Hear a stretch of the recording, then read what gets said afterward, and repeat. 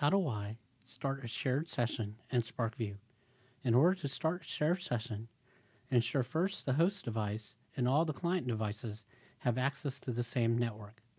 You can start a shared session on the host device by choosing the Connect option in the left-hand panel. There will be two options available on the right-hand panel. In this case, we want to choose Start a Shared Session. You'll be prompted to input your name,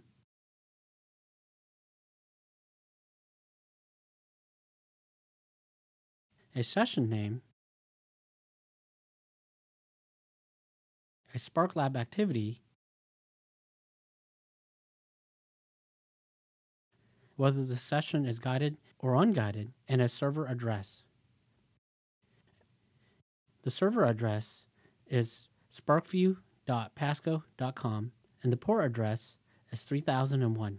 Remember to write down or take a mental note of the server address and port number, as the client devices will use that address to connect to your host device, and choose OK.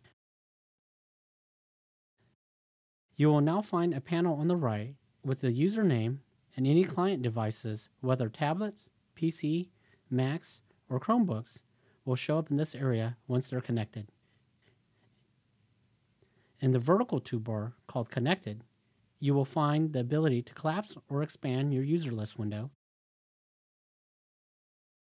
your shared session information,